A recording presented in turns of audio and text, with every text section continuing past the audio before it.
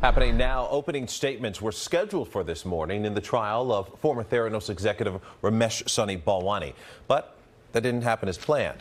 NBC Bay Area's Kris Sanchez joining us live now from the federal courthouse in San Jose. So, Kris, what happened here?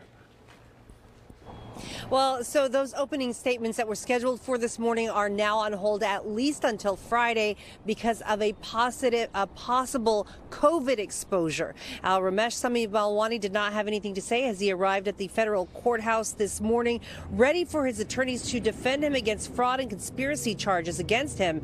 But the judge told the jury this morning that the court was exposed to someone who was exposed to someone who was positive for COVID. So kind of a secondary exposure. That person with the potential exposure has since tested negative. However, the judge delayed the trial, saying he was following the CDC guidelines out of an abundance of caution.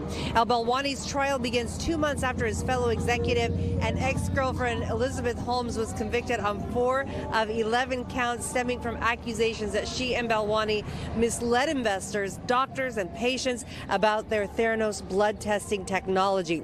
Their trials were separated since Holmes' defense was centered on blaming Balwani, saying that he was controlling Holmes through mental and physical abuse, though he has denied those claims. Now, while his defense team may have learned from how her trial played out, so did the government attorneys who will prosecute him.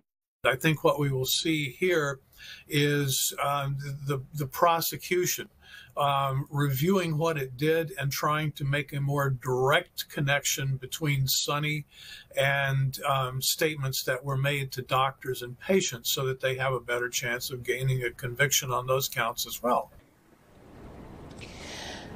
Our legal analyst says he does not expect Balwani will take the stand in his own defense, and thus evidence related to the romantic relationship he had with Elizabeth Holmes is unlikely to come up. Now, while this trial was expected to be shorter than the Elizabeth Holmes trial, the judge lengthened the days that the jury was going to sit and removed some of the days off. We're off to a two-day delay, so we're off to a slow start.